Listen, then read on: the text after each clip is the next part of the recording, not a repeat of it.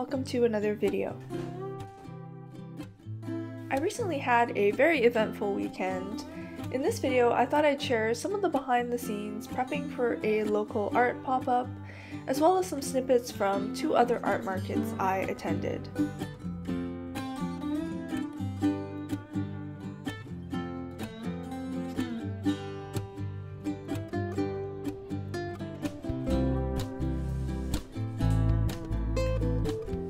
So I don't do art markets very often. I don't keep a lot of product in stock, so I really had to kick it into high gear to get ready for this event.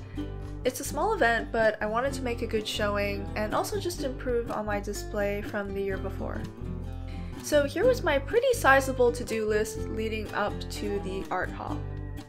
I really wanted to challenge myself to create some new art for the event, so I worked on some new greeting card designs, which you'll have seen in the previous video.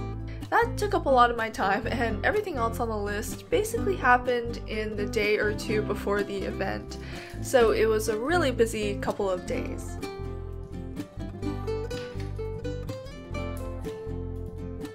Here I'm packaging some prints. This is my Girls with Attitude series. I really wanted to offer some mini prints this time around. The previous art hop I only had greeting cards that I priced at $5 and then prints that were 11 by 14 that I priced at $20. So I thought it'd be good to have a wider range of sizes and price points this time.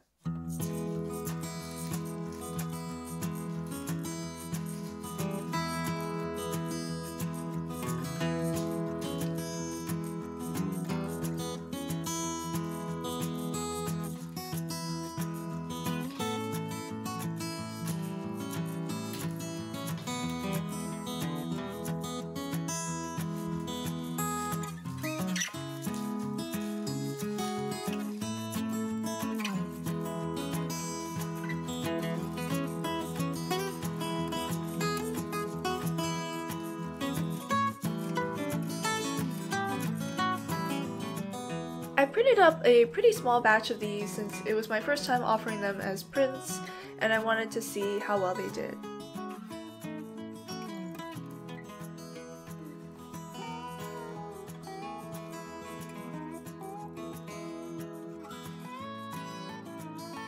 I don't know what possessed me, but I decided to bring along some zines just for the heck of it. I hadn't printed any zines in a very long time, and it turns out I kind of forgot how to do it, so it took a good half hour of just futzing with the print settings in InDesign to get it to print properly. When you print a booklet, you have to rearrange the pages so that when it's all folded and bound, it's in the right reading order. So for example, page 1 and 32 need to be on the same spread. InDesign has a function called Print Booklet that does the imposition for you, but for some reason I still find it confusing every time, and it always feels like a bit of a miracle when it actually prints correctly.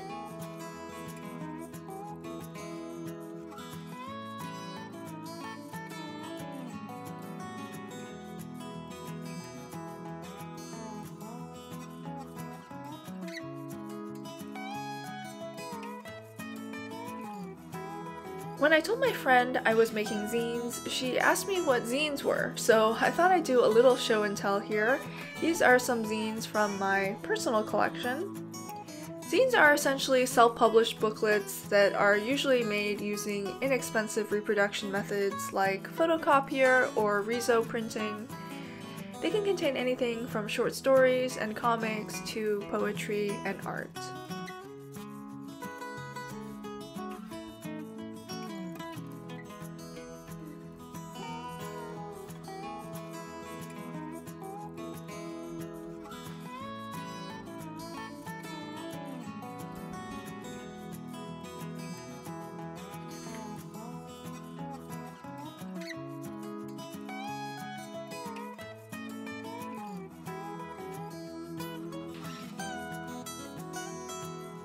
My zine is a collection of comic strips from my webcomic, Comics by Alice. I always meant to come up with a better name for this webcomic, but now that name has kind of stuck.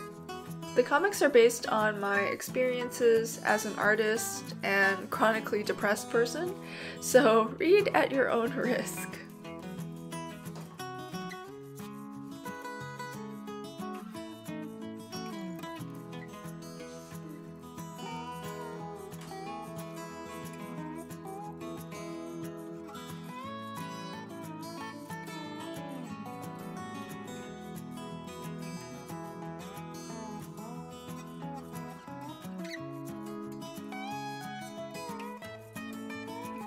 I realized that over time I've collected a lot of specialty tools like this long arm stapler.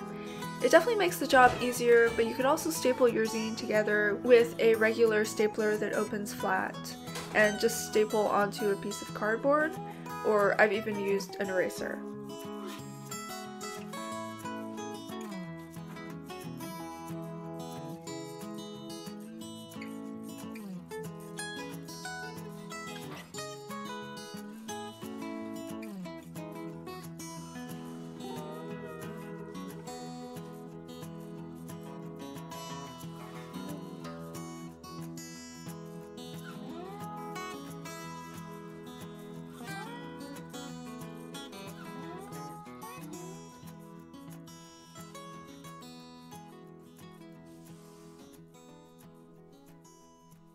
After I trimmed the first one, I realized that I forgot to account for the thickness of the paper.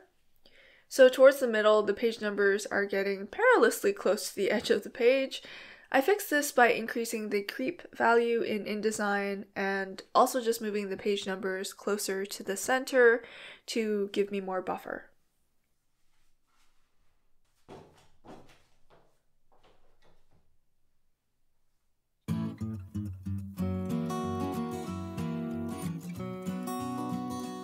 I was originally planning to buy a greeting card display, but they are surprisingly expensive and I am, if nothing else, cheap.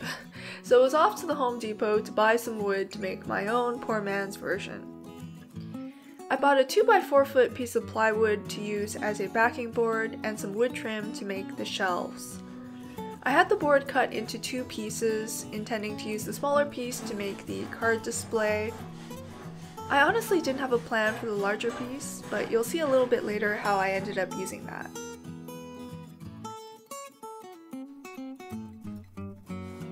I'm cutting the trim using this little Japanese handsaw that I bought a few years ago when I decided to try making picture frames. I think I made one frame before coming to the realization that it really wasn't worth the hassle.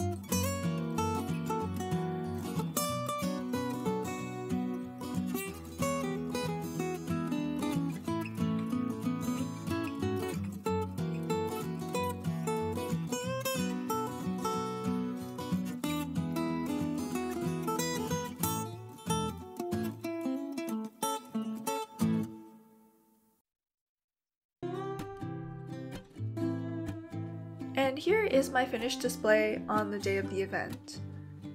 It's pretty simple, but overall I was pretty happy with it. It was definitely a step up from my display the year before, so that's a win in my book. Here are some of the other artists that I was showing with. Please check them out. I will leave links to their socials in the description. Thank you so much to everyone who came by and made it an awesome day. I was really touched to see so many friends and art lovers come visit us.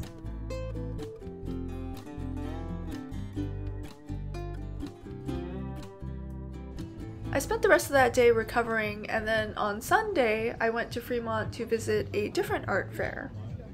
Sunday is when Fremont holds their weekly street market, which I hadn't been to in about 5 years.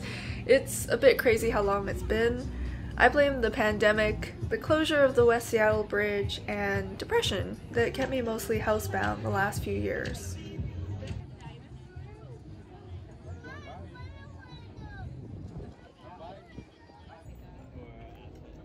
The street market has gotten way more hipster since the last time I visited. Not that I'm complaining. Fremont has always been known as the quirky, artistic neighborhood of Seattle. Their claims to fame include having the largest statue of Lenin in the US, as well as having lots of art installations everywhere. It reminds me a lot of my college town, and I always enjoy coming here.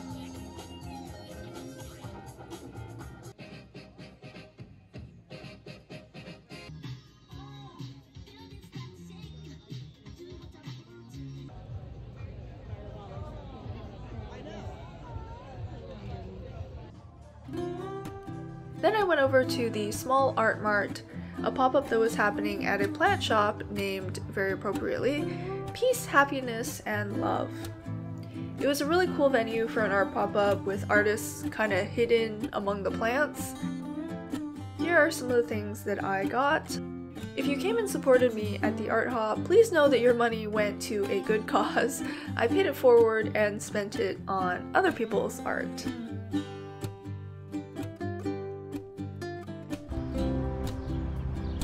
After spending all of my money, I went for a nice walk along the canal and just sat for a while, feeling the sun, listening to birds, and feeling so freaking lucky.